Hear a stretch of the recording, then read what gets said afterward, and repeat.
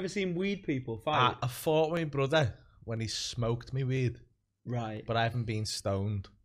Like years ago when I lived with my brother. Do you get angry when you're stoned? Like, what's the angriest you've been? No. I think what it is at the time, because a lot of people smoke joints. I only smoke weed now in a vape.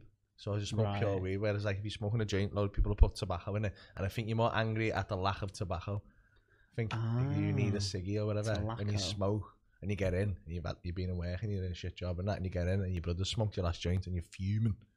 You're like, where's my fucking joint? Like when you think you've got like chicken fried rice in the fridge. Nothing worse than that, you know.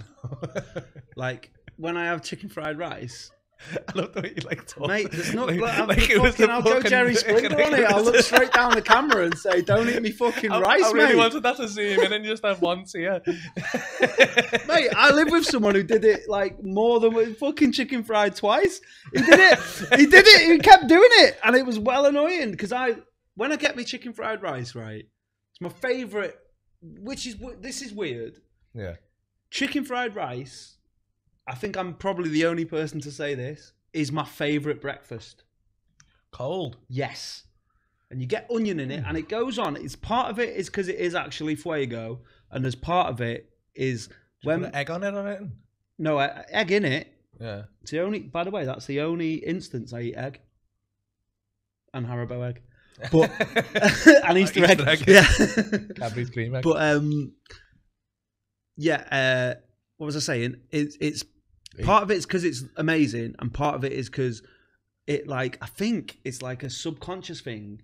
Because when I was a kid, when my mum and dad were still together, they'd go out on a piss and like they'd go to Chinese. They didn't call it that, but I'm not saying what they would call it on this podcast because I don't want to get you cancelled after one. Please don't, mate.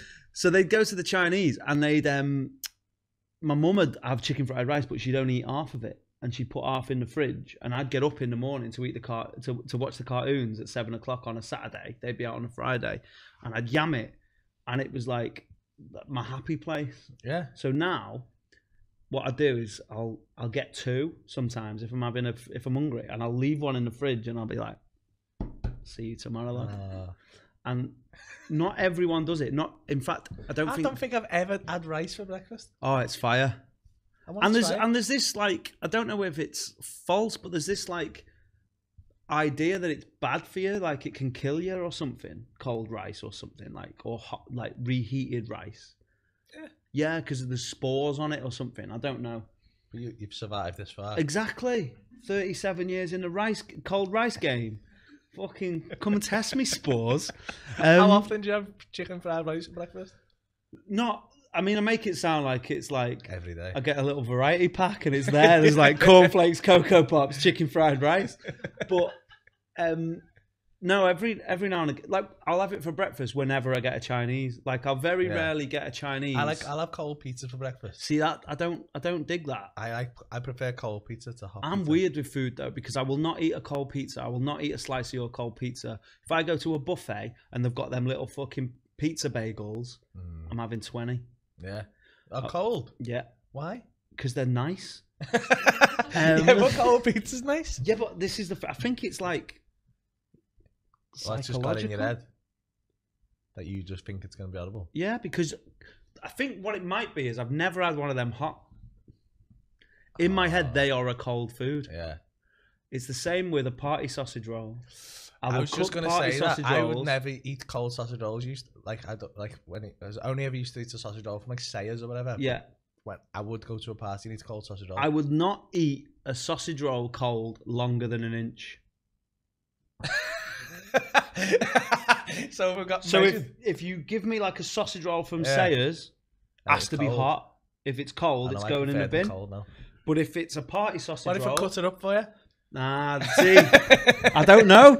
This is a thing. Maybe because in my head I'm like, that's deplorable. Why would you do that to your mate? But I might just see that. It might be like color blindness. Yeah, like the Predator. Like you can only... At some point over the next year, I'm gonna try and give you a cold. But I like them. I like the whole like when they puff up like that, and the pastry goes up, and it's like encapsulated, and you can just see the little bit. It looks like a cold dick, and you can just see like all around it, and then the little pink in the middle, and it's all fluffy and that. The sausage roll. I love a shit sausage roll, me. Like I like a good sausage roll as well, but in a different way.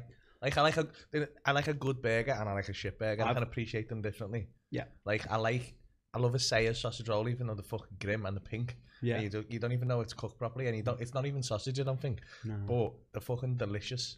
I would eat 6 of them in a row. But I like eating crisp at the same time. Just with 2 hands. Just 2 hands in it. Oh. I'm a greedy bastard. I've got a theory. There are certain foods that are better the worse they are. Like, I think onion rings, the posher you go, the shitter they are. Yeah.